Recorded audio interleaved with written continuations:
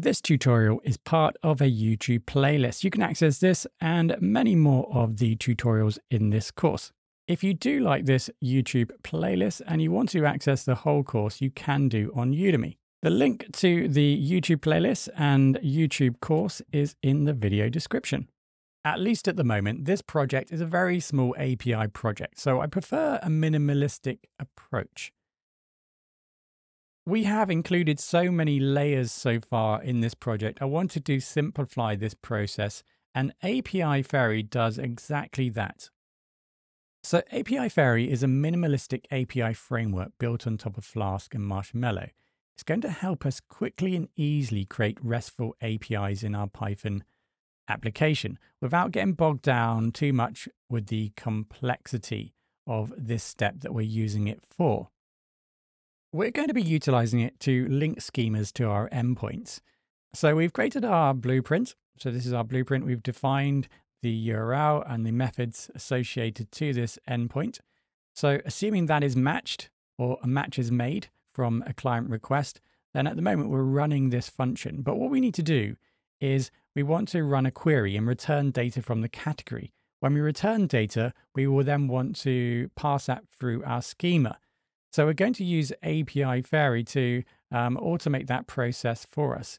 And we do that by using the APIFairy declarators. Let's go ahead and actually install it to begin with.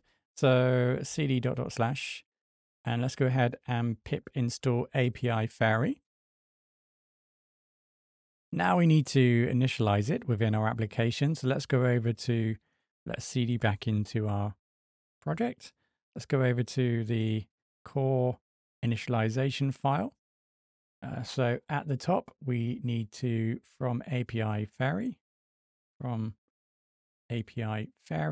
let's go ahead and import APIFairy. Okay. I keep forgetting to not press save. So that's now imported. So let's go ahead and initialize it, whatever that means. Initialize it. There we go. APIFairy equals APIFairy. Okay. And then let's go down to the extensions here and just make sure we add it there. So APIFairy dot initialize app. There we go. With that done, let's go back into the inventory API folder and select your routes. So this is where we're going to then start utilizing it. So from APIFairy,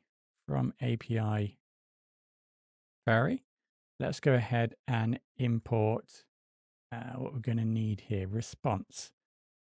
Okay, so response. So now we're going to add an API declarator. So this is going to be the response. That's what we just brought in. And then we just need to pass in our schema. So first of all, actually, first thing we need to do, let's just specify our schema. So category schema equals, that's our category schema. Now here we're going to define the fact we're going to return multiple items, objects from the database. So we're going to set many equals true.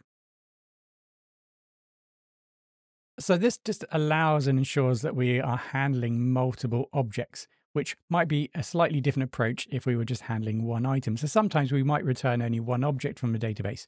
So we might handle that differently from when we know that we're going to be always managing multiple objects from the database.